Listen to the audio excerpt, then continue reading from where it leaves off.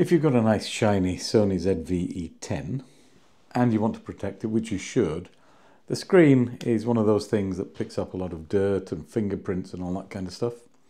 So I'm going to use this that I got. And let's see how easy it is to fit this. So we get a cleaning cloth, we get wipes, wet and dry. Those are the wet wipes. Is there a dry one? Oh no, we don't get, no. And then these dust pad things to peel any dust off. But let's have a look at the actual thing itself. It was already clean because it's, you know, I look after these things. And that looks dry already. Oh, okay, so the alcohol dries pretty quick on that. So that side is the outer edge that will be the bit we press on for, you know, well, not touch. And that's the sticky bit. So let's see if I can go a bit closer. So what I'm going to do is just look at the overall positioning.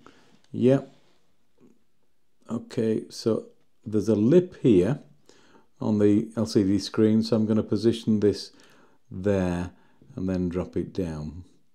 And that should be about right. So if I take this off now, so I'm peeling it underneath, as you can see.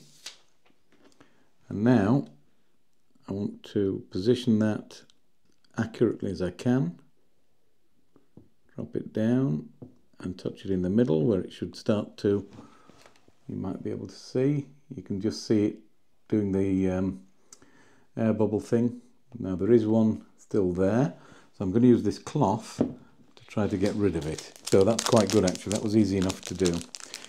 But we do just have that little bit of an air bubble, which I'm going to put, oh okay, it's gone. Can you see? Didn't take much at all. That was really easy to fit actually. No air bubbles, absolutely no air bubbles on that at all. That I'm very happy with. And I've got 2 refills here. That was the make I got. Links below if you want to have a look. Bye.